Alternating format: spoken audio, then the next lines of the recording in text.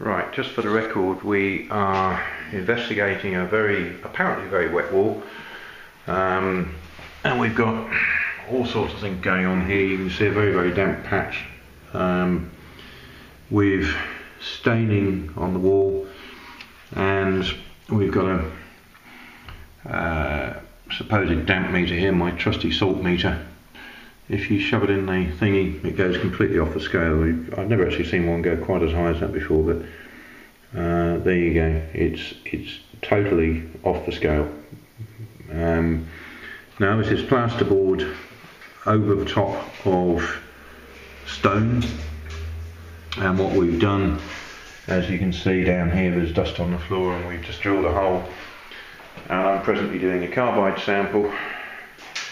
And what we've done is we've measured out 6 grams of this, and you can see the sample, if you look at it, is completely powdered. So there is very little moisture in this, but nevertheless we've measured out 6 grams. That is now in the carbide meter, and you can see that it's been sitting in here now for quite a while. It's not even 2%, it's not getting off the bottom of the scale really. It's about 1.5% percentage of wet weight moisture.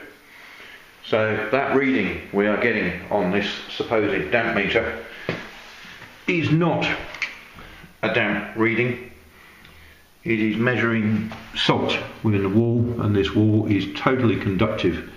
So if we switch it on again, you can see that we're doing that totally dry sample. There's less than 2% moisture, and yet this is telling us that we have 100%. So what this is actually telling us, it's 100% conductive.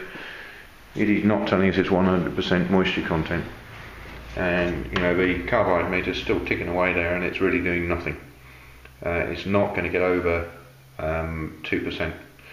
So there you go, a very good example of a damp problem, but is not a damp problem. There is no damp in that wall at that point. It is probably some sort of salt accumulation, perhaps. This is a very old cottage, and it may well be there's a little bit of remnant salt in the wall. Perhaps there was salting bacon in here. This was the kitchen. There's actually a chimney in here. So there probably is salt somewhere in here in the wall from years of use as a kitchen. But it is certainly not wet. There is no damp in this wall. It is not rising damp. It is not wet. That is a salt concentration. And yet it is sending that probe completely off the scale. So there you go, a very good example of the sort of thing that can be misdiagnosed again by the damp industry and is not damp.